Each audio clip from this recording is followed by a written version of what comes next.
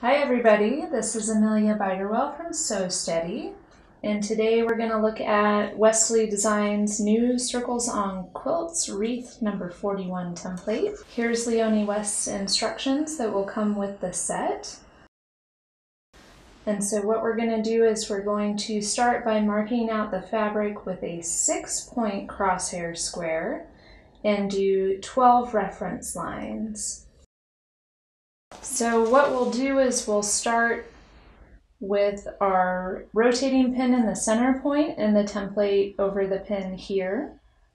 And we'll start with our foot at A.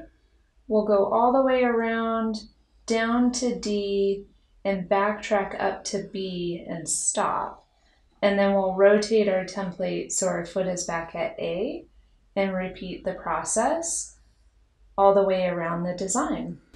So we'll start with the center point etched reference line in line with the marks that we made on the fabric using the crosshair ruler. And I'm going to start by putting my foot down at A, drop my needle, raise my foot, pick up my bobbin thread.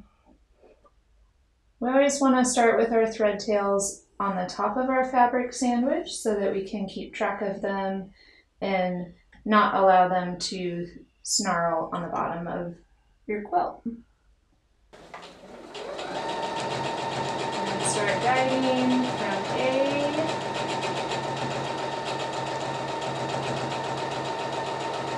past B down to C. You do want to go up to D so that you get that interior circle on the wreath.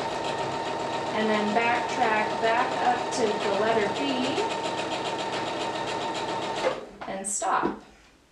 And then you're going to rotate the template. And you'll notice that your foot is back at A and the etched reference line lines right up with what you just stitched. So lots of ways to make sure that you're on track with the design.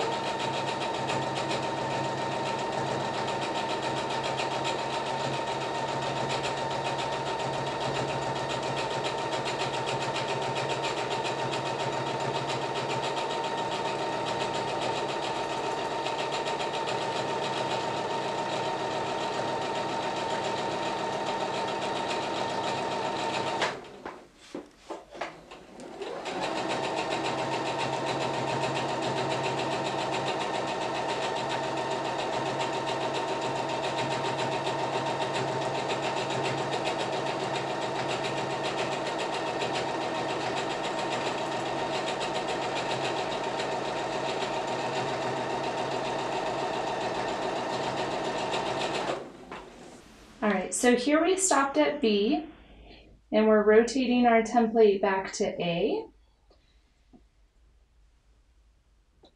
And when we're back at A, the etched line on the template itself falls right onto what you just stitched.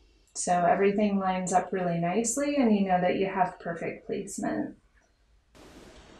And then we just continue to keep sewing.